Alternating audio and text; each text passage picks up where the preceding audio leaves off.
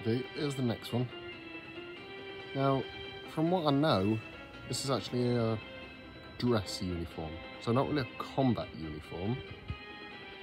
It's just something where you'd be at a barracks. That's from what I understand.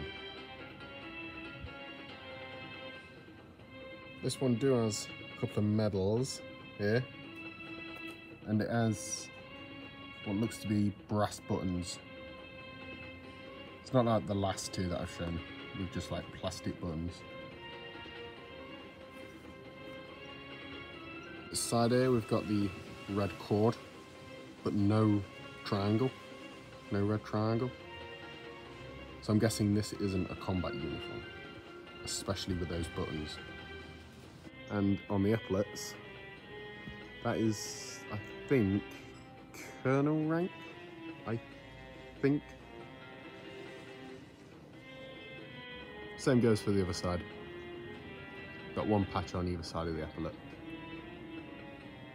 Now, as for the colour of the beret, I'm not sure what they used, but I'm guessing it's black. I've seen pictures of Saddam wearing a black beret, and if it is at the top, then I'm guessing a lot of their generals and stuff also wear black berets as well.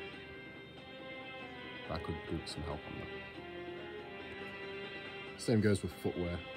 I'm not sure what they used on the footwear, as I've not seen many photographs, especially not of the feet. Alright, on to the last one now. Okay then, so the final one is the Special Forces uniform. Now this is 100% complete.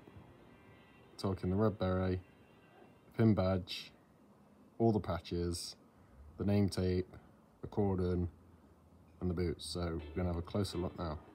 Now this is the same design as the olive green one, could call it olive green, that I showed you earlier, and also the tan one. Let's have a closer look. So the beret has wings on it. Now, from my perspective, it seems that the paratroopers were the Special Forces. With a pin badge. Now, if you look at this beret, and then we'll have a comparison with a British Army beret, they do look quite different. On this uniform, we also have the name tape. Now, I've got no idea what that says. If you could translate it, it'd be appreciated. Also have the Special Soldiers pin badge. Now, I'm not sure if this was given to all Special Forces or soldiers that did, like, you know, really good stuff, like. And then I got the paratroopers patch there. Looking from the side, we've got the cord that goes over the shoulder, and also the red triangles. I'm not sure what the upper patch is. Not sure what it says. Same goes for the other side. Another red triangle. And then we've got another paratroopers looking patch.